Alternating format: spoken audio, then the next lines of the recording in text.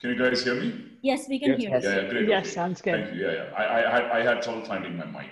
Okay, thanks very much for asking me to speak in this really interesting series. I don't do biology as such. I work on non-equilibrium stat mech and active matter, which is motivated by biology. I hope that's all right. The other rule breaking I've done is that my two-part talk, tutorial and research seminar, are on two different topics. It's a little bit like giving, to use a Hindustani music analogy, like an alap in one raga and a khayal in another. So you'll have to tolerate that, okay? Anyway, so I'll start with the tutorial, and I'll introduce the subject, and I'll remind you guys as your students about linear response at thermal equilibrium, namely the fluctuation dissipation theorem, and then I'll tell you about what happens to it in a class of non-equilibrium systems called active matter, and then I'll summarize.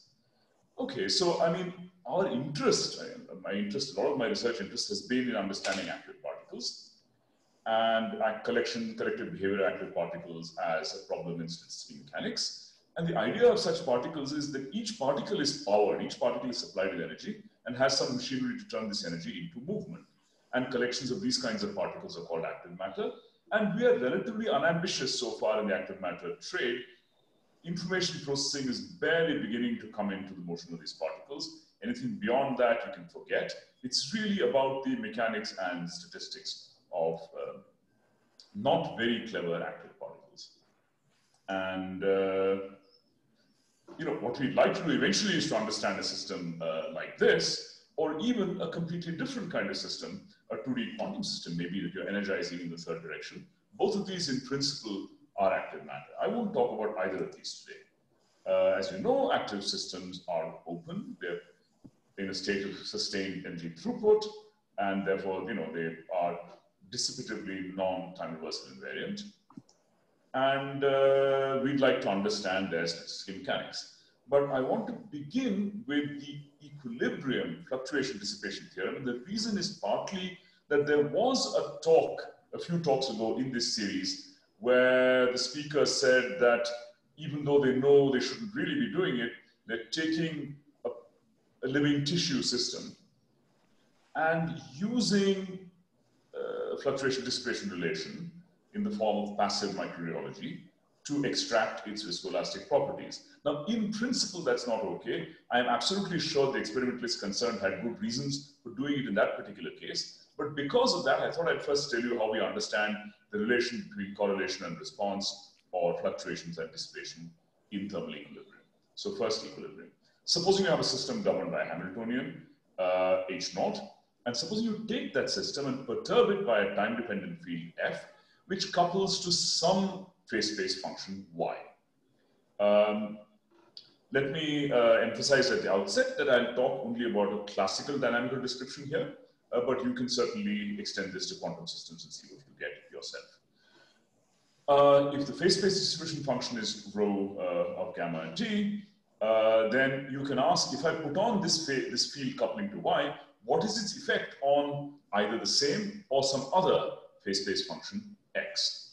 Okay, the average of that function x at time t will be given by taking its expression in terms of phase space coordinates and weighting it with the non-equilibrium phase space distribution function that happens to prevail in the system as a result of this perturbation. F, I should have said, is time dependent. And if you want to, what we are interested in is the relation between x and f in the limit of f going to 0. That object is obtained by differentiating the average of x with respect to f and taking f going to 0, and that object is called the linear response function. And it contains this, it can be re-expressed in this fashion, that the deviation in x average from its equilibrium value is given by a linear operation on the driving force with a kernel, which is the response function. And obviously, it goes minus infinity t because there's no response before the disturbance. Okay, and you can work out this function by looking at the time evolution of these averages. using the Liouville theorem on the distribution function. So in phase space, no matter what you do, as long as you respect the laws of classical mechanics, Liouville's theorem holds. You can break up the time evolution of rho into a piece from H0 and a piece from F. This object, this is, I've written this badly here. I missed out the del rho over del t. This pair of objects pertains only to this bit. Apologies for that. Okay. Anyway, you take this, and all you really need to do is to consider perturbations f, which are instantaneous. F is a delta function, because if you do that, then the response will directly give you chi xy of t, right from this interval. So we'll work that out. So what we'll do is we work out, we basically have to evaluate this bit. And there are various places where the expressions I write down are correct only to first order in F, which is okay because that's the only part we're interested in. So I haven't always made that clear. Also, I'm using a notation in which the square brackets are not commutators, they are Poisson brackets. Okay? So Poisson bracket of y with rho, using a result for a general phase-space coordinate C on the equilibrium distribution function, because rho equilibrium depends only on the Hamiltonian. D rho over dx is just minus beta rho equilibrium times dc of h, where beta is the inverse temperature. As a result, you can write this Poisson bracket in this form. You can plug this object into the evolution equation for rho and rewrite it in this form because f is a delta function force. And you can therefore relate this object to the unperturbed evolution of the variable y. As a result, you find that the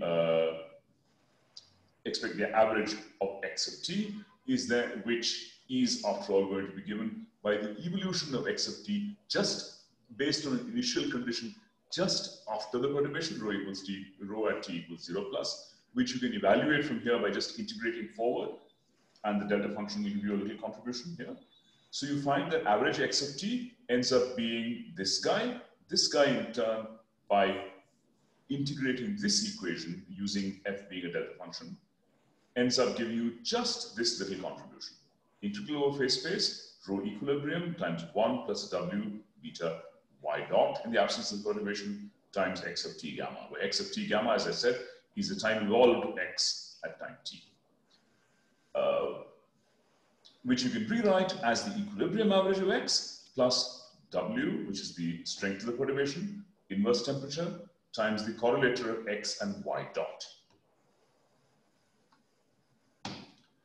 Okay, so just to reiterate that, average x of t can be re-expressed as average x equilibrium plus w be average x of t y dot 0. So you see that the perturbation x of t minus x equilibrium ends up being just w beta times the correlator of x and y dot. Okay, this object isn't, so this is the fundamental result of linear response theory.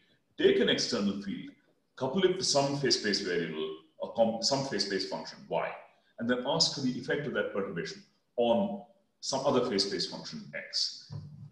And the result is that that response function, the linear response function, can be related to a property of the system in the absence of the perturbation. The correlation function, which I've written as c x y dot here, the correlation function of x and y dot in the absence of the perturbation. So the power of linear response theory and eventually fluctuation dissipation relation is that it tells you dynamic response properties of the system when you perturb it, in terms of properties of the system when you don't perturb it. Okay, but let's spend a few more minutes turning this into a more familiar form. You can use a whole bunch of properties of correlation functions. Oops, I have an A missing here. CAB of t is supposed to be the average of A of t B of 0, which I can rewrite as the average of B of 0 A of t, which I can shift. I use time translation variance to write it as B of minus t A of 0, which then becomes CBA of minus t. Okay, I can use that. I can use the fact that the rate of change of CAB, which I can write this way, can be rewritten through elementary manipulations as the correlator of A dot and B. A dot is t B of 0. I can take that result and use these past two results successively to manipulate the object I started with, namely Cx y dot, into the form that I would like, namely I can re-express it as a rate of change of CAB t. And therefore, for the particular case of two variables x and y, the correlation the response function of x due to a perturbation on y displaced in time by time t is minus the inverse temperature times the rate of change of the equilibrium time-dependent correlation function of x and y with time separation t. Okay, this is the familiar time domain formal fluctuation dissipation relation. Okay, so chi xy of t is minus beta d over dt cxy. Notice that beta came in purely through the fact that when you differentiate the equilibrium distribution function with respect to any phase-space coordinate, the result has the inverse temperature times the equilibrium distribution function again. It doesn't matter what ensemble you're working in, the derivative of log of the log of the distribution with respect to the energy is the inverse temperature. That's true in micro or canonical. Okay, so what we see therefore is that the response function time displaced is minus beta times the correlation function for time greater than 0, and of course 0 for time less than 0. A further set of elementary mathematical manipulations, writing these guys in terms of their Fourier transforms will show you, and it's a nice exercise for students to do, especially to find the nicest and easiest way to do this. Chi double prime of omega is beta omega over 2 times c omega. This is often the practical form in which the relation in the classical system is used. You know that in the quantum system, it's not beta omega, it's 1 minus e to the minus beta h bar omega over h bar, but you can work those things out.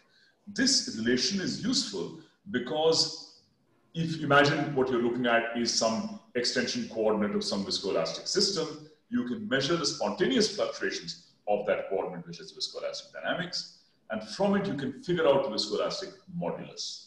You can figure out the imaginary part, but Kramers and Koenig will tell you how to get the real part. So you can figure out the complete viscoelastic response if you know the correlation function at all frequencies. Remember to use Kramers and Koenig, you need to integrate over all frequencies, so you need to assemble the weight of these correlators over all frequencies. In any case, the point is, it's not just a theorem, it's a great tool for systems at thermal equilibrium. Okay, I assume nobody has any questions at this stage because everybody has done this in graduate school, but feel free to interrupt me if you do have a question. All right, so that's fluctuation dissipation at equilibrium. Let's now move to active systems. How am I doing for time? Sriram, you have about 10 minutes. Okay, all right. 12 minutes to be precise. Okay, that's not too bad. So now, active systems can be viewed in the following way. That these are collections of particles, each of which has the ability to consume a chemical and to degrade it and use some of the energy. And let X be a variable measuring how much chemistry has happened. X is the number of fuel molecules consumed. And as a result of that fuel consumption, because of a chemomechanical coupling, an active particle moves or executes some kind of systematic work. That we'll call moving in a spatial direction. So basically, if you want to understand active matter, you just take this object and imagine you have some grooves drawn on some terrain, and you tilt the terrain in the chemical direction. That's so you drive the chemical coordinate in one direction. And the result is, because the mobility in this terrain has a non-diagonal bit, you don't just move in the chemical direction, but also in the physical direction. Okay. And the typical driving force we talk about is that we maintain a chemical potential difference between reactant and product, and you end up moving spatially. So we worried about this in some detail in the context of writing down Langevin equations for active systems. And there's a long and partly pedagogical and partly new research paper by my student Lokarshi and my former student now at Paris, Ananya Moitro, on which some of what I'm going to say hereafter is based. It's very much in the spirit of the analysis of molecular motor systems that Ilyusha Zaripro did several years ago. Okay, So let's see, how do we construct, using this description, how do we construct equations of motion for active matter? What we do is we imagine you've got a system with some physical coordinates and some other coordinate, which could be chemistry or could be not. And imagine writing down a comprehensive equilibrium type Langevin equation for the system, which contains, formally you can even introduce a momentum conjugate to this chemical coordinate and write down a full dynamics. This is the force, this guy will eventually become delta mu. Imagine that the dynamics of the system has off-diagonal kinetic coefficients, coupling so that the damping on each of these variables is determined not only by its velocity, but with the other velocity. Okay, let's throw away the inertia of that chemical coordinate and write a reduced set of equations. Let's eliminate the rate of change of the chemical coordinate in favor of the driving force on the chemical coordinate by taking the chemistry equation and solving for x dot in favor of dxh and the velocity of the physical coordinate. You then get a set of equations. So that means here, instead of x dot, I replace it by this guy, and a noise. I have a clarification. Yes. Yeah. Ludra is asking, how can you define uppercase pi, big pi? First of all, even for a chemical coordinate, it's actually the rate at which some effective chemical coordinate is progressing. But I could instead start directly at in this form. I don't really need to do that. But in any case, even the chemical reaction involves, it could be an isomerization, it could be something moving. So there'll end up being a variable that actually has to move. So there will in general be some momentum-like variable. But you can imagine doing this for any, you can do a reduced description starting with any variable. Okay, and so then you get, at the moment, this is still equilibrium. Well, I haven't yet held the driving force constant. This is the coupled dynamics of Q, P, and X. It's equilibrium dynamics. The transformed noises will satisfy the correct relations with the transformed dampings. Everything will work very, very nicely. Now, if you want to turn this into an active system problem, all you do is hold this guy constant. So it means you've taken the chemical terrain and held it at a fixed angle. So there may be little bumps in it which I'm not resolving, which have to do with the kinetic barrier of the reactions. But the effective equations of motion for Q and P, if the off-diagonal kinetic coefficient had a dependence on the coordinates of the system, is a dynamics which now has a new term. So there's a term proportional to the chemical driving times, in principle, a new kind of dependence on the coordinates which can't be derived from an energy function or can't be derived from, can't be invoked in the original problem without a delta mu. So this dynamics, and you have the chemical dynamics on the side if you want it, this dynamics is active matter dynamics. Okay, that's all. That demystifies active matter. Okay, and let's skip ahead to a particular case. Supposing you have, so let me apply this to one particular case. Suppose you have a dimeric particle, a blue head and a red head, which are different in some way.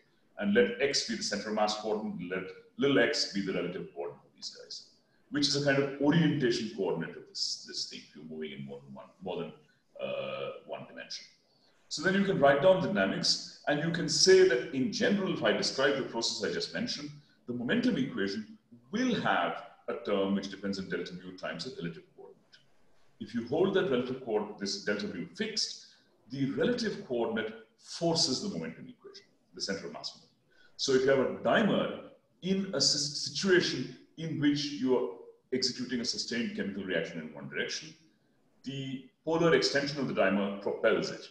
Okay, so this is sort of a silly cartoon of self-propulsion in this active matter language, and you can take it and you can calculate entropy production in this system. One thing to note is this system, if you didn't have a noise on the center of mass coordinate, if you just wrote down these equations without this noise, the only noise was the noise on the relative coordinate. And if the relative coordinate is bound in a harmonic, in a quadratic potential, the effective dynamics of this dimer can be written down in a form in which you have, if the particle is sitting in an external harmonic potential, it actually looks like an equilibrium system with inertia. That inertia has nothing to do with the mass. It ultimately comes from the self-propelling character. So you can, in some limits, turn this problem into an equilibrium-like problem. But let me skip ahead. Let's talk about entropy production. So let's go back to this general class of problems, this pair of equations, and ask for entropy production. Entropy production is defined by the ratio of probabilities of forward and reverse trajectories, which ultimately comes from the ratio of probabilities of realizations of the driving white noise with forward and a time reversed version of that. So it's a log of this ratio, which is divided by t and infinite time limit, which is called the entropy production rate. You can calculate it by writing down a dynamic action for this pair of set of stochastic differential equations, which will look like this. I've here gone to the limit where I've thrown away inertia for the central mass coordinate as well. I have a totally inertia-less description. I have a functional, Onzaga-Markov functional for the general problem. Depending on whether H is harmonic or not, it's easy or more complicated to deal with. And you can then calculate the entropy production rates. The other point I want to make here is you can imagine asking for the probabilities of the forward and reverse processes while treating the extension coordinate of this dimer as a coordinate-like variable, or deliberately choosing to flip it. So you can ask for forward-reverse ratios with or without polarity flip. And the reason is that the case with polarity flip is what corresponds to this effective inertia description. You do that, you can express the entropy production rates in terms of correlators of central mass velocity and coordinate, or driving force and coordinate, depending on whether you do or don't flip polarity. And for the case where all the potentials are quadratic, you can calculate these guys. You can then further, and this brings me back to the theme I started with, you can ask, okay, what I want to know is on what timescales are the important contributions to entropy production coming? To do that, you take recourse to Harada and Sasa's very nice result, which shows that the entropy production can be written as an integral with just a minor weight involved in the frequency of the difference between these two quantities. These two quantities would be identical if the system was thermal equilibrium, and the entropy production rate is actually given by an integral omega times this difference. So you can call this of the integrand here the frequency resolved entropy production rate. And that guy for my PET dimer is appreciable only at intermediate frequencies. At very high and very low frequencies, it goes to zero. You can do something similar for the polarity flip case. We won't worry about it. So the interpretation, Sriram, yes. This is your 3-minute warning. That is great because I'm almost at the end of this part of the talk. Okay. I don't know if people understood anything, but I'm making my time. So, why do you get entropy production only at intermediate times? The point is that if you do a very, very coarse filtering of the dynamics, then the fact that the driving, the orientation of the dimer was driving the system, you don't resolve the time correlations of that. The colored noise which entered the position equation as a result of the driving dynamics of the dimer, effectively looks like a white noise. That's why on very low frequencies you don't see it. At very high frequencies, basically, if you start the system out and let it run, then you haven't sampled for long enough to see the true active steady state. So again, you get this. So this is really interesting. This is what this says. Basically, is that for a problem like this, if you filter only looking at very low frequencies, you can get an effective FP relation, but that will really only tell you about the dynamics of the very slowest degrees of freedom. So that's really all I wanted to say. I don't have a concluding slide. What I have is slides from experiments on looking at Nitin's experiments that Kim mentioned, where he looked at the large deviation function of one single self-propelled particle in a beat medium. As fun physics says, is just to tell you that these kinds of ideas are accessible to element experiments and even very, very simple experiments like vibrating granular matter. So that's all I wanted to say. I'll be happy to take questions on this part of the talk. All right, thanks Sriram for a really nice talk. So I will start by reading some of the questions that are already in the chat box, and to the audience, please feel free to ask more questions. So I will start with this question by Rudra Biswas, and he asks, if I follow correctly, does this imply that we can formulate deviation from equilibrium as some kind of generic deviation from Hamilton's equations?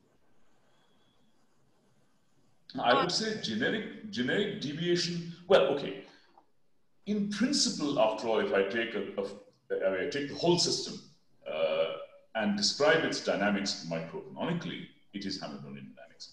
What I had done is introduce damping and noise as well. So I would say it's generic, homogeneously distributed deviation from equilibrium Ramaswamy equations. Whether you choose to include momentum and a Hamiltonian description or an inertia-less description is a purely technical detail.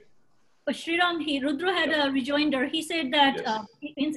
Instead of equilibrium, he meant non-active. But yeah, no, that's fine, non-active. So yes, that's all active matter really is, where you energize all the particles in essentially the same way and they carry out energy conversion and move around. So active particles, an active system is just a system in which you suspended energy conservation, but you keep replenishing the energy that the particles use up by more. You keep the fuel tank full. That's all it is. All right, thank you, Sriram. Then there is a question from Raphael, and he asks, he says, thanks for an interesting tutorial. What are the limitations of using the Langevin equation used in your derivations for describing active matter? Several, I guess. One is that in effect, in all these treatments, you build the equations of motion in a flux and force linear relation. So you could certainly worry about that. Second is if you have a very general active system like a vibrated layer of particles where it's mechanical agitation, you know, so there you don't even know what the bath is. This treatment is reasonably well posed for systems in which the bath is thermal and you're supplying energy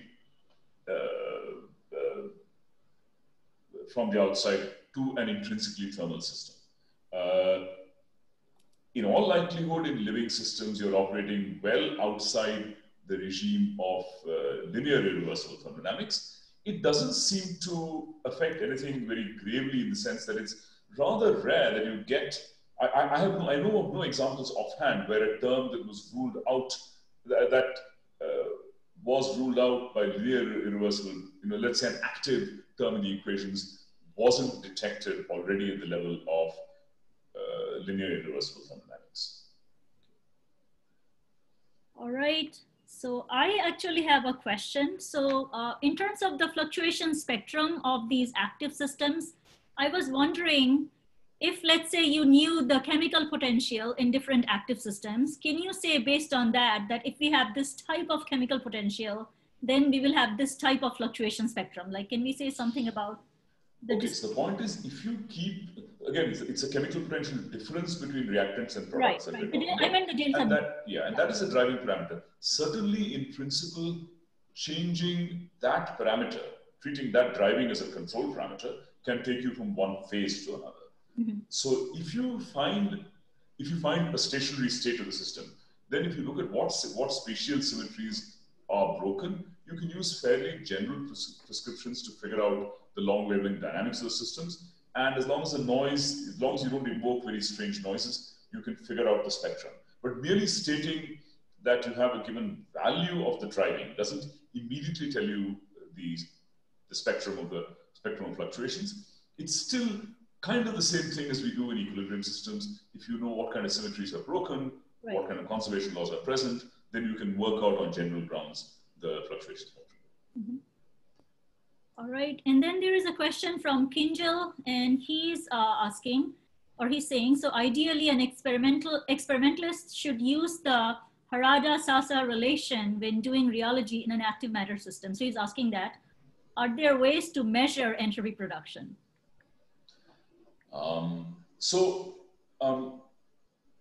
You can, if you know the force on a coordinate and you know how the coordinate is moving, you can certainly measure the power dissipated.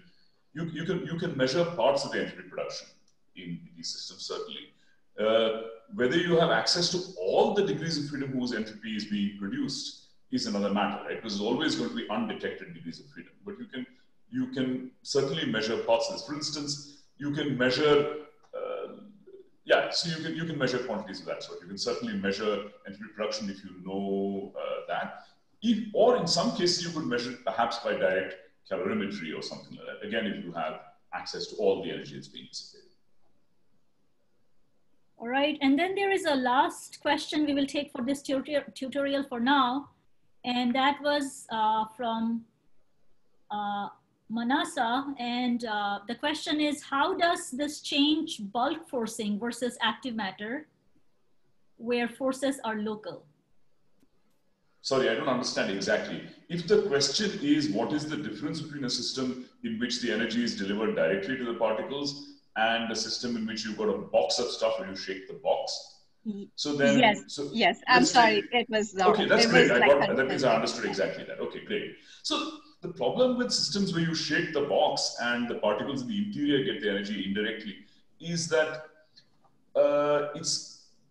there's no simple way of writing down the dynamics other than by introducing a source at the boundaries and then monitoring the dynamics of that delivered energy. It could be interesting to look at that kind of case, as we've not done that. The kind of simple-minded modeling that we wrote down here won't work. You will need to introduce an explicit forcing variable which depends on location. You need to understand the dynamics of energy delivery from boundary to interior. You could imagine this being a lot of interest in problems where the energy is not necessarily delivered by shaking, but let us say by oxygen. Okay, and those kinds of problems. I think there are interesting analogs to inelastic collapse, namely death, actually, which you could look at in these systems. So we haven't thought very much about it, but I think that's an interesting direction to look at. All right, okay, I will ask one final question before we move on to your other talk. So Robin Bruinsma is asking, is there a variational principle for active particles? There's a variational principle only to the extent, so let me put it this way. There is a prescription for deriving the equations of motion as I showed just now, but I don't know that there is a Ferenczi-like object that tells you in general what stationary states are preferred. There is some progress in the context of, so if by variation principle you want to know an object that's minimized versus something that gives you the equations of motion, I don't know which of the two you want to know. Yes. Which one? I asked, there was an or. The first. The first. Yeah. So for example, in just scalar active matter, certainly people are beginning to understand what quantity is equalized between coexistent phases with various caveats on all of this. Okay, so yeah, in those contexts, Julien Thayer, Mike Cates, many people have been discussing. Or let me rephrase it. Could you formulate it as a path integral description for that? You can, right? Because I just showed you the Langevin equations, whose path integral. So there must be a entire framework is absolutely available. Okay. Thank you. Yeah. All right, Sriram, we will wrap up this part and then we will move on to your research talk. Thanks again for a very, very exciting tutorial. So we will now Thank go you. on to So now let me go to this talk. Okay, so now for something completely different. Polar, so this is about a talk with a fair amount of experiment in it, and it's in this biological physics series because I wonder if there might be something that you could say about this in a truly biological context. So this is based on a paper that you can read on the archive. Experiments in Ajay Sood's group with his student Roshan, and theory and simulations by my student Rahul and Harsh Soni, who's currently a postdoc with us. So I'll introduce it, I'll tell you about the phenomenon, and I'll some theory, some experiments, and some simulations, and I'll summarize. Okay, so clearly I'm interested in active matter, all kinds of scales, but the particular kind of active matter that's the subject of today's talk is artificial realizations of active matter, like this flock of pointy rods that organize themselves into an ordered state. I will not be talking about a flock. I'll be talking about a rather different system. I'll be talking about a system in which one particular feature that should be quite generic in active systems shows up in a rather pretty way, which is non-reciprocal interactions. Imagine you had two spins in a magnet, and imagine that the exchange coupling that spin A felt due to spin B was different from the exchange coupling that spin B felt due to spin A. That clearly can't happen if the interaction comes from an energy function, but you can imagine that in a generic auto-equilibrium system, it could happen. We actually started worrying about this kind of thing nearly 2 decades ago, and we're continuing to worry about it, and so are other people. This will emerge towards the end of the discussion. I'll tell you how. Okay. The motivation, however, wasn't to study non-reciprocal behavior. It is that people have looked a great deal at the interaction of swimmers in a fluid. Motile objects in an elastic medium and how they influence each other has not been studied as much. People have studied actively contractile force dipoles in an elastic medium. People have studied motile objects moving through an elastic medium. I'm just saying people, the names are up here.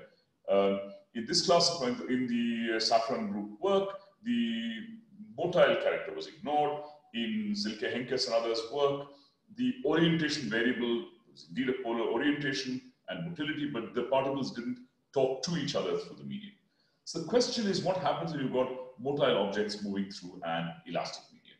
Particles force the medium reorients the particle, and it turns out the dynamics is, in a natural way, non-reciprocal. So we'll tell you about that.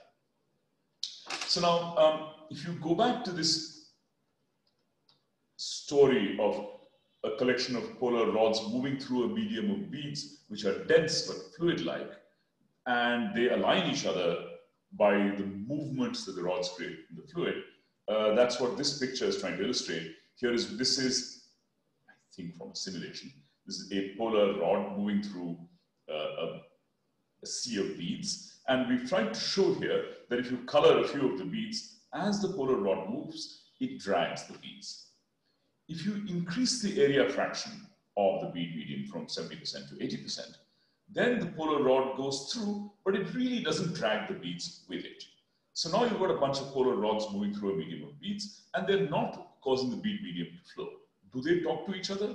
Just to highlight this here, in the fluid medium case, there's a flow field. In the crystalline medium case, there's basically some minor noise, but no flow. So how do polar guys moving through a crystalline medium talk to each other? Okay. So, I mean, for example, if you look at this guy, you can see it moving, and you can see that this medium here is crystalline. As it moves, it's creating some kinds of disturbance in the medium. It's not exactly clear what happens. You almost get the impression that it sort of moves, disturbs the medium, the disturbance is gone, and nothing happens. You can theorize first about what might happen. You can say that I've got one polar particle, okay? Position R, orientation given by the unit vector n. You've got a bead medium in a crystalline state. Because it's in a crystalline state, I can declare that deviations about the crystalline state are described by a displacement field u. And if I pretend that that vibrated crystalline medium isn't very different from an equilibrium crystal if it weren't for this polar rod moving through it, so I'll say maybe it's governed by an elastic free energy F. Okay, so then the dynamics of this bead medium, if I ignore inertia everywhere, is that the friction on the beads due to the substrate on which they're sitting, which is some coefficient zeta, balances the elastic restoring forces on the medium.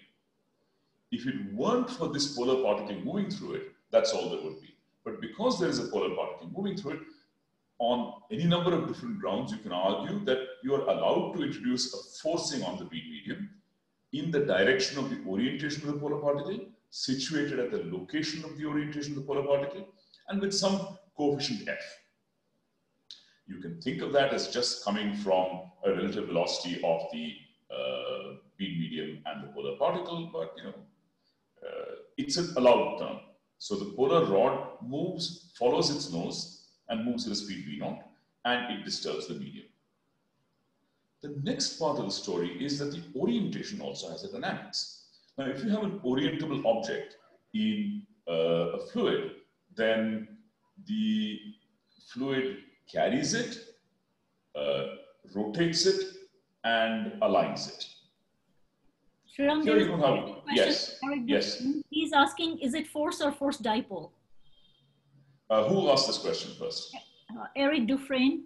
Yeah, it's a force because this whole system is sitting, I mean, the answer to the question is independent of who asked it. I just want to know. It's sitting on a solid substrate, and so I am absolutely entitled to introduce a force monopole because momentum balance is the, I can balance my books because I've got a substrate, which is a momentum sink. Okay, thank you. Yeah. The orientational dynamics of this single rod is that it can couple in a polar manner to curvatures of the crystal planes, in this case the crystal lines, let us say to these two terms, or it can couple to the strain, right? So if you strain a medium, you can imagine it will produce a region in which the rod has a preferential orientation up to sine. If you bend or splay the crystal planes, if you like, you want to think of it that way, then you produce a vector, the local force density or the local curvature, which can align the rods. This guy comes in at sub-leading order in radiance. This guy is at leading order. This guy will turn out not to matter, although we don't really understand why it doesn't play more of a role. Epsilon here is the strain. Okay, and so you can then ask, what's the dynamics? So what I'll do is I'll make my life really simple. I'll co-move with the particle, and I'll pretend there's no other particles right now.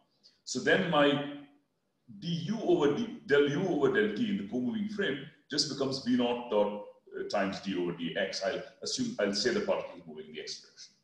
So I get this, and I get this. So now you can see that unlike in a fluid without inertia, when you put in a force, even if you put in a motile particle, the leading far field behavior is something sort of, let me put it this way.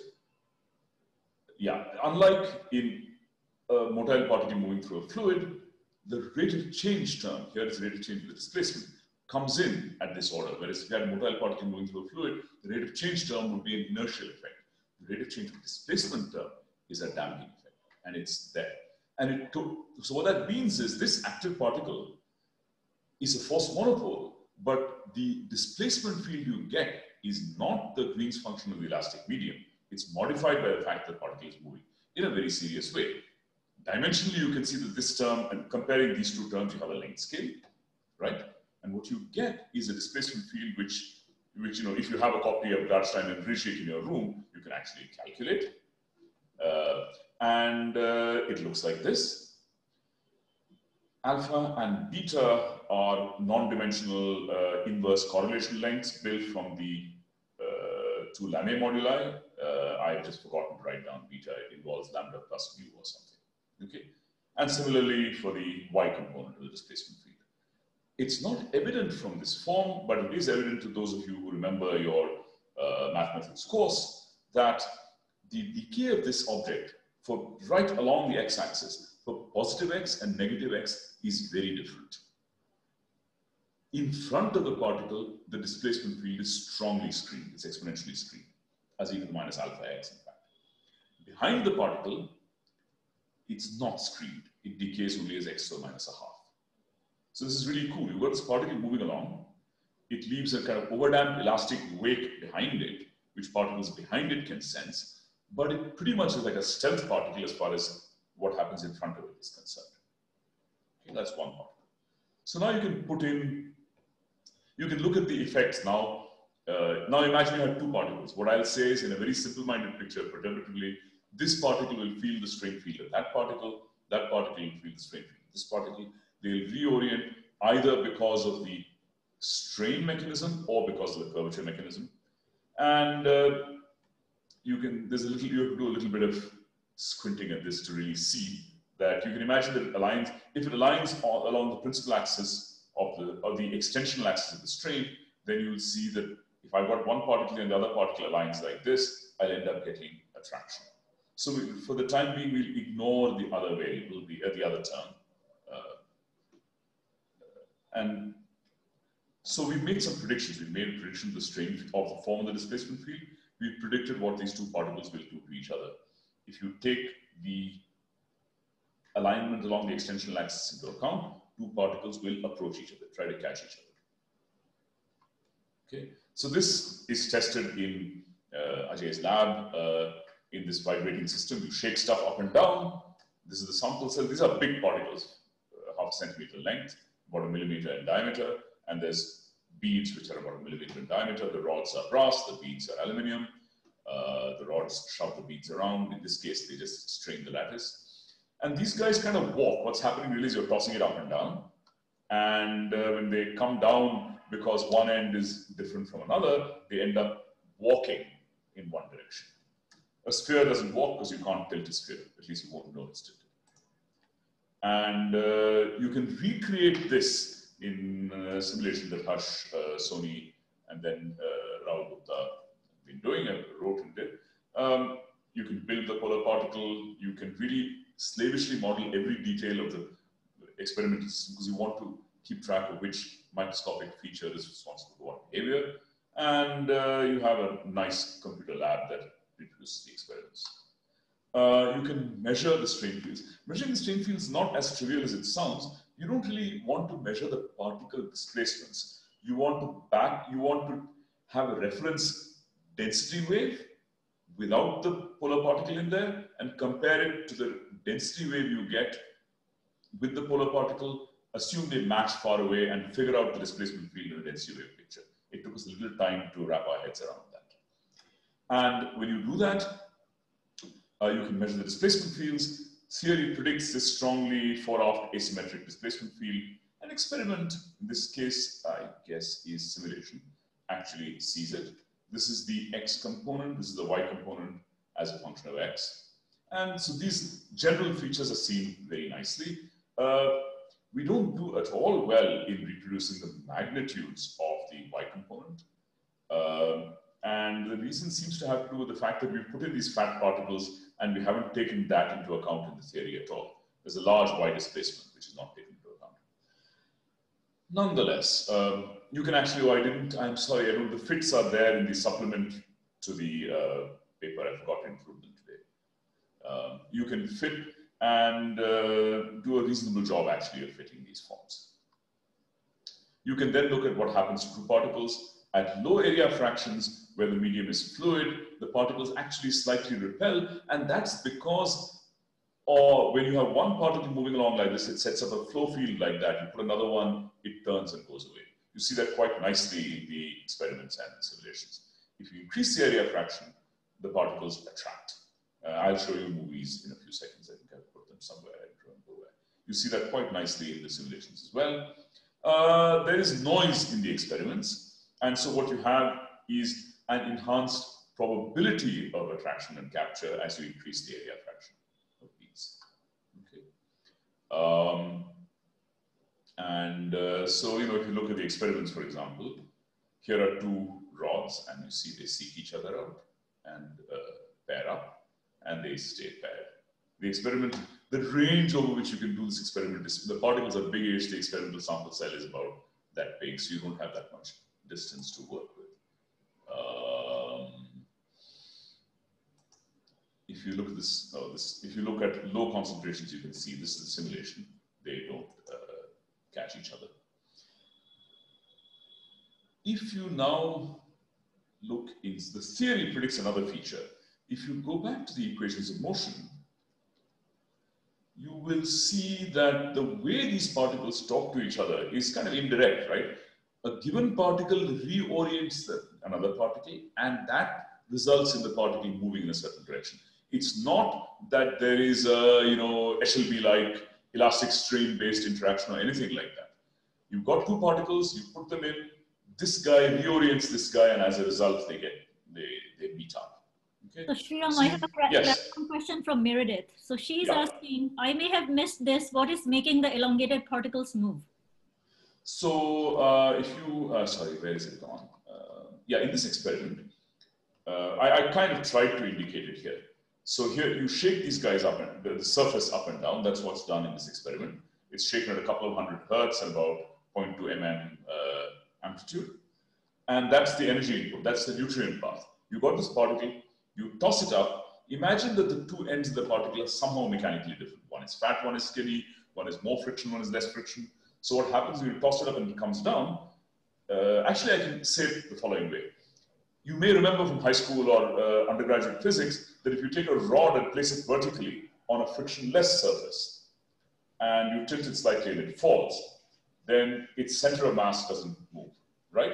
Because there's no friction.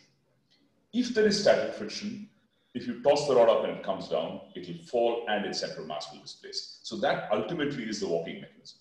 Is that enough? Perfect. Yes, I did miss it. So it's the asymmetric shape. Asymmetry, yeah, asymmetry and static friction. The shaking and the friction. Yeah. Yeah. Thank you.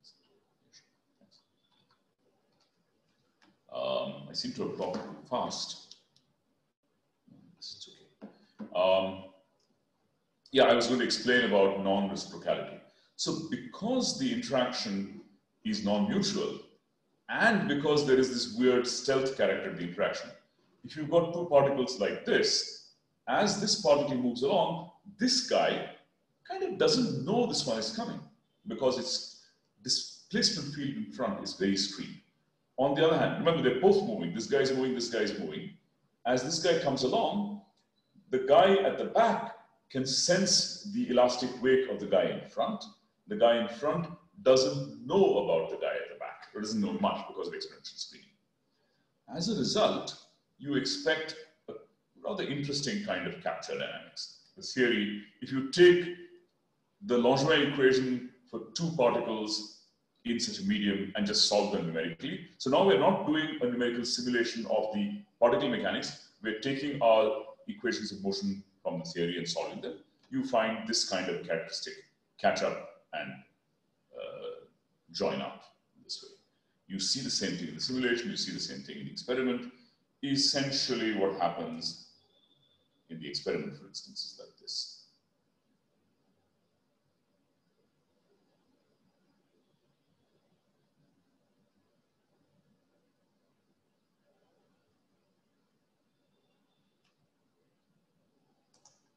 And sure, indeed the same thing happens in the simulation. You know, it's not significantly more dramatic. I should mention really that almost the first thing that Rahul Gupta pointed out when he started doing these studies, look, they always catch each other by sneaking up from behind.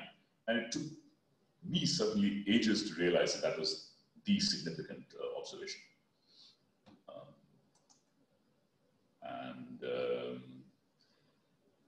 So that's what happens. I think I have, yeah, I think I said come to the end. Maybe I talked too fast. So I've convinced you that elastic interactions of active polar particles are really a new dimension in the motile particle story. They're naturally non-reciprocal.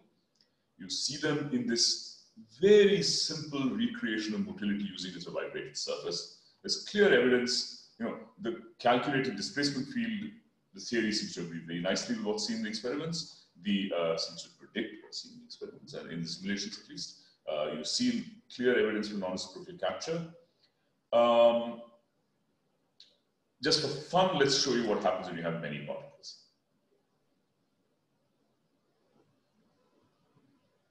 So when you have a really large number of particles, you get rather dramatic combinations of flocking and segregation of this sort, which we are trying to understand now. That's the last part of Rahul's thesis, but it's rather pretty.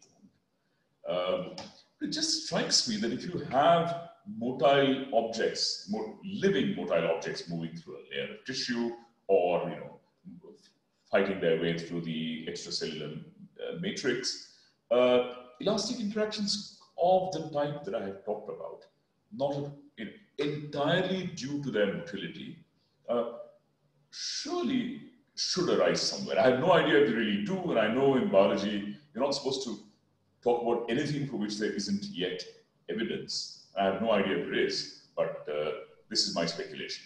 And with that, I end my talk, and I'll be happy to take more questions. Thank you, Sriram, for a wonderful talk. There are already a lot of questions. So we are going to ask a subset of these questions in this Q&A in the next 5 minutes, and then we will have a more detailed 15-minute discussion based on both of your talks. So I will start with a question by Navish Vadva, and David Lubensky and others had a very similar question. So Navish's question is, what assumptions go in this formulation when it comes to the relative size of the crystal particles and the motile object?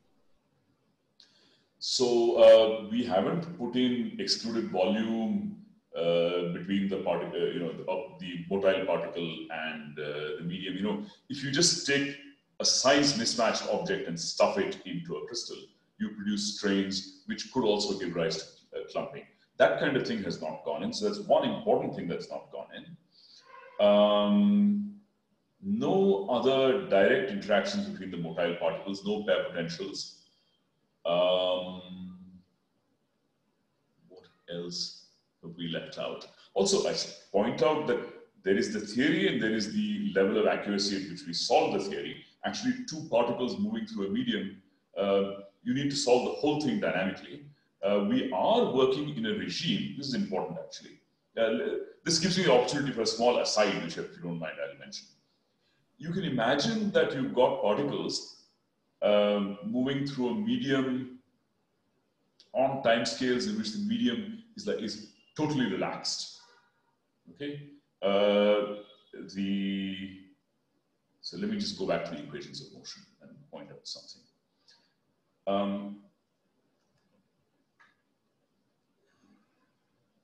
Yeah, I guess this is a good one. Yeah.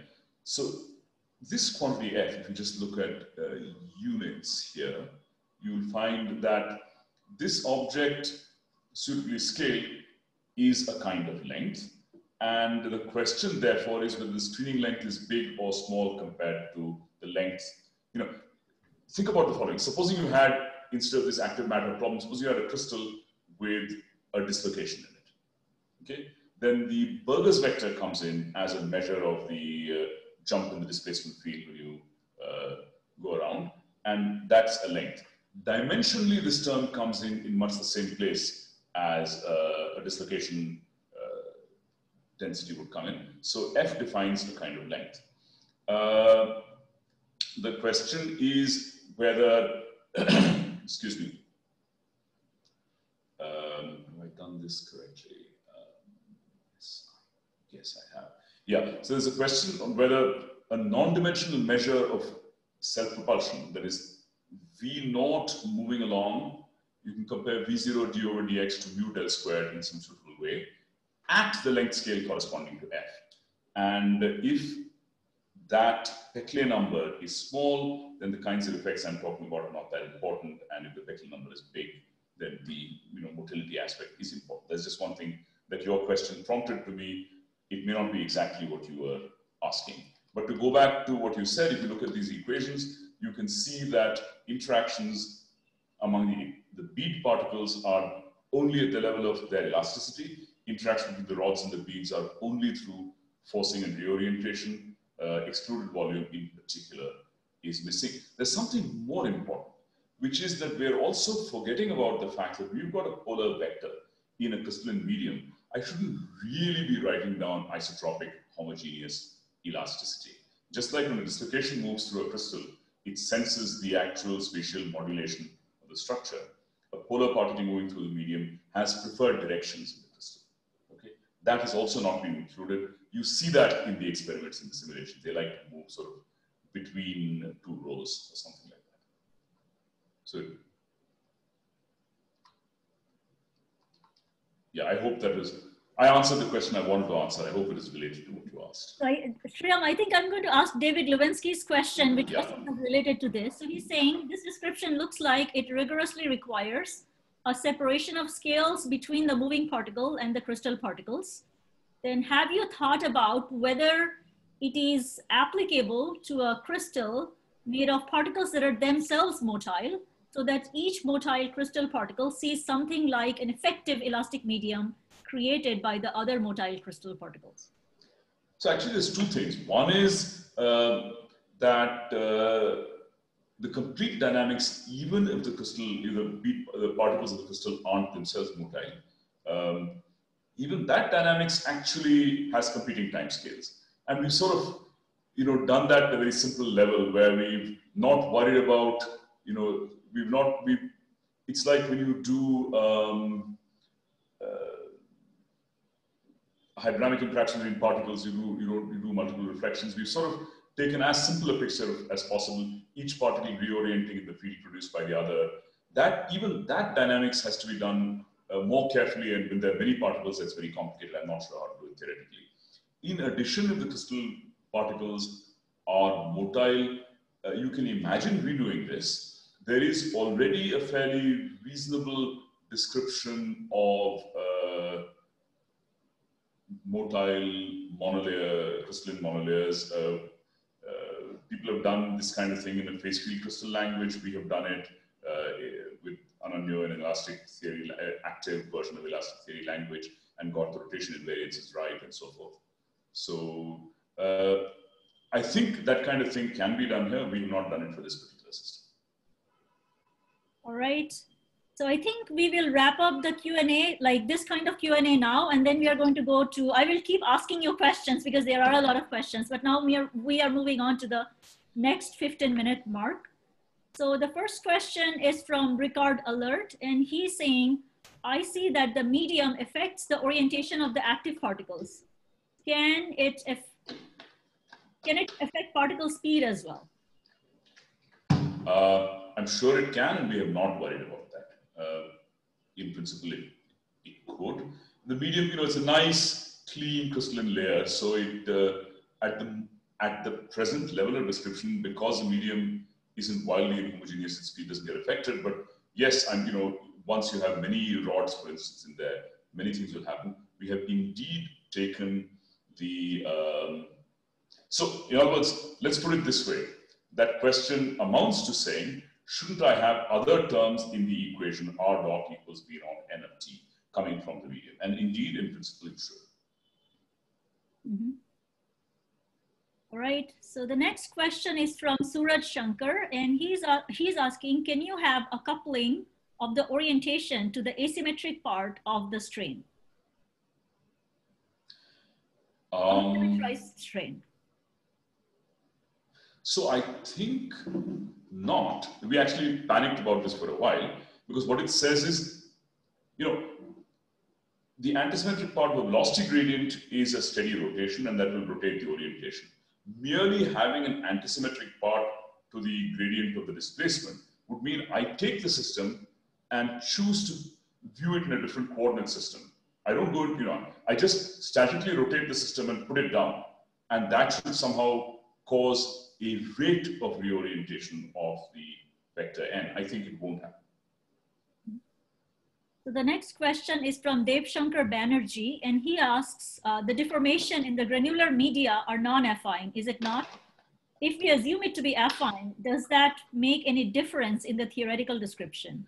Yeah, so we have actually, you're absolutely right that we have not really worried about non-affineness. You can see all kinds of non-affine stuff happening locally.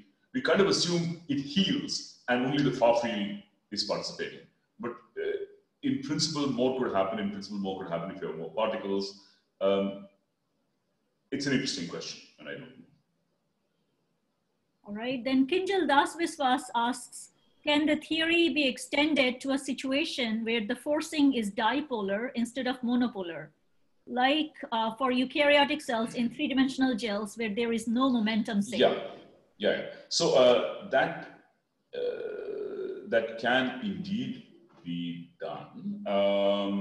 At some level, so the point is to look at forced dipoles, but with a polarity as well, so the particles are moving. We've done some of that, but I have half a feeling that the equations exist in some form somewhere. I'm not absolutely sure. We've been working on that also, but have done so more in a context of getting the collective dynamics of active polar crystals right.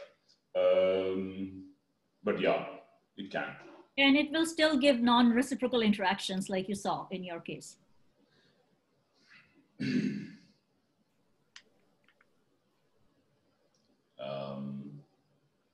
My guess is it will, just because if you've got strains reorienting the orientation, you should get this. But the nature of the interactions will be different, because the momentum equation now will be important. Equivalently, the damping in the displacement equation won't be zeta del u over del t, it will be something times the Laplacian of del u over del t.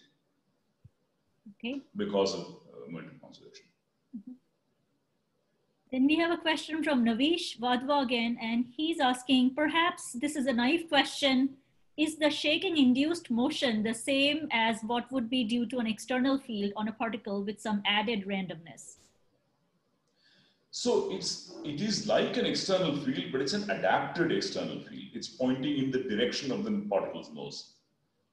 So if you just took an external field and said go that way, that's different because these particles move in the direction of their orientation. So in that sense, it's different. Okay, and then Eric Dufresne is asking a question, which is how can you differentiate a non-reciprocal interaction from an anisotropic mobility? I think they're very different, and I guess. I mean, from an experiment. Sorry, like, how do I know So when particles behave that it's non-reciprocal? Not theoretically. Yeah. So I think the point is that's why we deliberately chose this effect of two particles orthogonal to each other, but the directions in which they point with respect to the crystal aren't in any physical way very different, right? When you look at this last slide.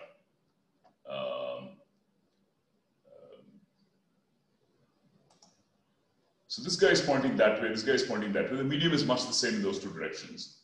The only difference is what they do to each other. So it's not because of a difference between longitudinal and transverse mobility of the particle. Because each is being driven by its own driving force, essentially in the direction of its nose. But one is going on a lattice plane and the other one is not. Yeah, that issue could be there. Okay, but that, you could probably mess with initial conditions and make sure they're even sitting in very similar grooves or something. So I don't think it's the lattice plane that's doing it. They're both kind of pushing a row of particles and moving along, more or less. Not sure, but I mean, that's at least to a parent's loving eye, it looks that way. So I think there is a question that goes well with this, a comment or a question from Manasa Kandula again. And the thing is it correct that regardless of the initial separation distance, the polar particles are always going to come together because of the elastic nature? Sorry, maybe I didn't have a slide on that, sorry. Thing is that certainly in the experiment, because there's noise, they can lose their way. They may then, especially because it's 2 dimensions, they may end up finding each other by chance. And if they happen during that second encounter, if they happen to be in the propitious one ahead, one behind, both moving situation, they're very likely captured. But if they're far apart, basically noise can certainly make them lose their way. And it does. Mm-hmm. Okay, then there was a question from Rudra Biswas. He's asking, what is the source of the elasticity? The medium looks like its deformations are plastic. Certainly the way in the immediate vicinity of the motile polar particle, irreversible, non-affine plastic things are happening. Nonetheless, the far field is measurably just an elastic field. You can ask why this system has elasticity. The honest answer is I don't know. Imagine you had instead a thermal hard sphere gas. There you know the elasticity comes from the entropy, from the fact that a distorted configuration, there are fewer microstates consistent with a distorted macroscopic configuration than with an undistorted one. And that's where the elasticity comes in, and its scale is set by the actual thermodynamic temperature. These guys are kind of like thermal hard spheres, but they really aren't, right? Because you're tossing them up and down, and it's not like kinetic energy by any means it's doing. In any case, you don't need, as with any hard particle system, what's really meaningful is not the elastic constants. The elastic constants scaled by the energy. And roughly speaking, it looks like when you have a monolayer of spherical particles and you vibrate it, they sample their configuration space in a manner similar to a hard sphere Monte Carlo at that area fraction. And to that extent, with not 100% faithful, that extent, they have elasticity probably for the same reason as an actual detail balance respecting hard sphere Monte Carlo. It would be fun to check the configuration space dynamics of a vibrated monodisperse hard sphere layer and see the degree to which it's just like an equilibrium MC. I don't know. Megas Rudra commented that in the far field, the displacements are small enough to be in the elastic regime. Yeah, yeah. Okay, then there's a question from Pencil Win, and she's asking if the background medium was viscoelastic instead of being elastic, can you use this formulation with small changes for that kind of a situation? I guess one could. I mean, you know, if it, we haven't thought about the case where it's a viscoelastic fluid, but supposing it's, you know, are you asking about a system which on long time scales, on low frequencies is actually fluid-like, but has elasticity on intermediate time scales? I think, so I guess I will speak for her. She's my PhD student, so I guess I have some idea where she's coming from. I think she's basically asking about your framework. So if you're... Yeah, but we can imagine two different versions of this question. You could imagine doing this kind of thing for more complex media like viscoelastic media. Right. To the extent that this orientational dynamics takes place, this kind of framework can be used. Right. Or suitably. And you are asking with, you know, whether the question is like small, what time scales, right? Like intermediate time. Yeah, meaning is the medium ultimately fluid-like or ultimately crystal-like would make a difference. I think more, maybe ultimately crystal-like. Yeah, so then you know, on the long time, the large-scale dynamics will probably be similar. Mm-hmm. All right, we still have some time left. So if you guys have more questions, you can unmute yourselves and ask questions. Meanwhile, I wanted to thank Sriram again for, you know, a wonderful pair of talks. And I am really honored to host you today. Those of you who do not know this, Sriram is my PhD advisor, and I am really thrilled to host him today. I'm delighted to talk and honored to talk when you're organizing. Thank you. So if there are more questions, I guess, please. Rudra is asking, could you please riff a little more on the variational principle for the formulation of the active matter? Yeah, that's a really great question, actually. Okay, let me go back to that and find the other talk.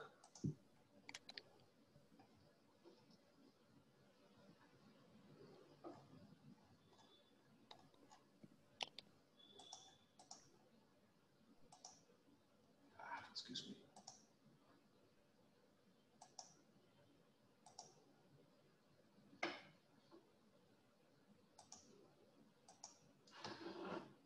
Well, I mean, the point is, if someone gives you a Langevin equation governed by a white noise, then you know that, you know, pick any of these equations, pick this one. You know that basically you have to look at the path probability of the noise, and because the equation relates the noise directly to this dynamics, what you have is that the path probability of the noise can be rewritten as e to the minus sort of the equation of motion, a quadratic form involving the deterministic part of the equation of motion with a kernel, which is the noise covariance, right? The inverse of the noise covariance. So once you have an object of this form, you can do whatever you can do in field theories. You can, of course, take this object and kind of uncomplete the square by introducing,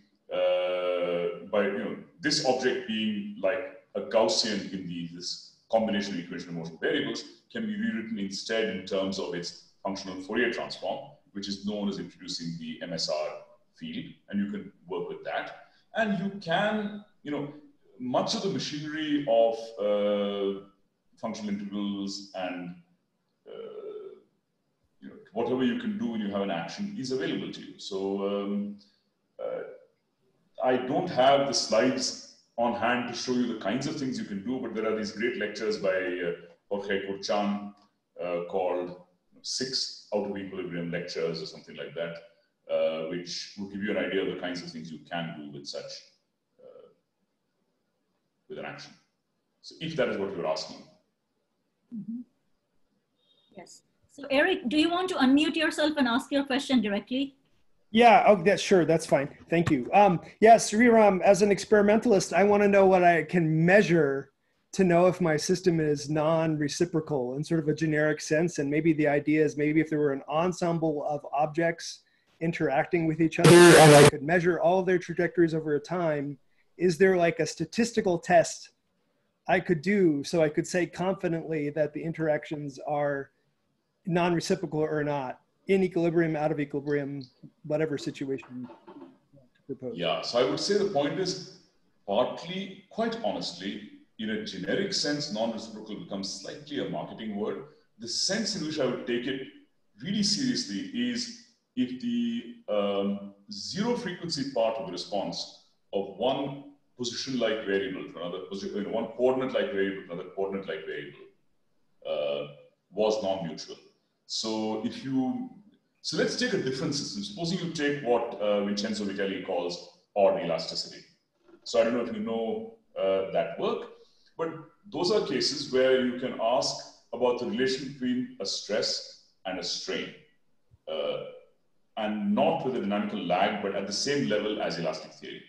If you find that the static relation between stress and strain is non-symmetric, that's an example of non-reciprocality, which you can say is kind of intrinsic. In general, when you have these mediated interactions like in the present system, I'd have to work a little bit to come up with a quantitative measure. I will take this as a homework problem to think up kind of an objective measure of non-reciprocality in the system as a whole. I don't have a short answer for this case. It's unsatisfactory, I know. But.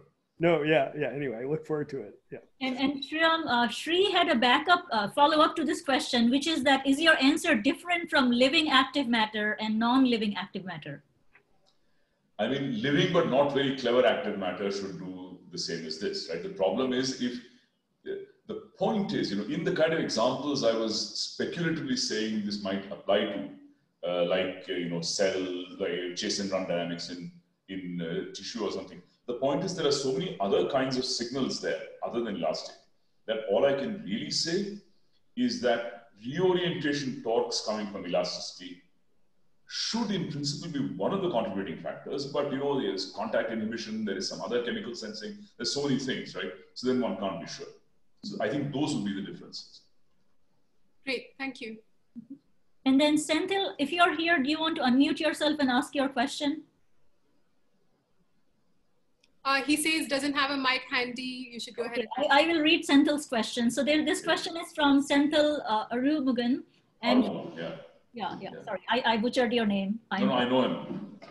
So he's asking, is there a re-emergence of disturbances few beats behind when the particle traverses? Would that account for the orientation changes in the catch-up observed in the two-particle system? One of your first movies seemed to display such a behavior. Okay, so let me go to that talk. So the question is whether the catch-up is happening for the reasons that we claimed it's happening.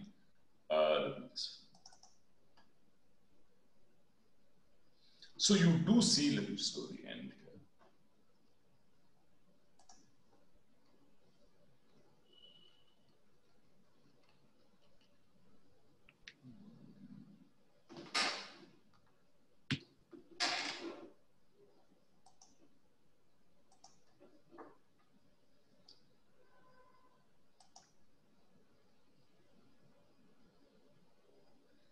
Yeah, so the point is when the particle is, gets close enough to the particle in front, you can see that there's all kinds of, there's, maybe the melting of the medium or something is involved. I don't know that, I guess it would be important to measure correlations between the extensional part of the strain and the particle orientation to be absolutely sure the mechanism we advertise is really happening.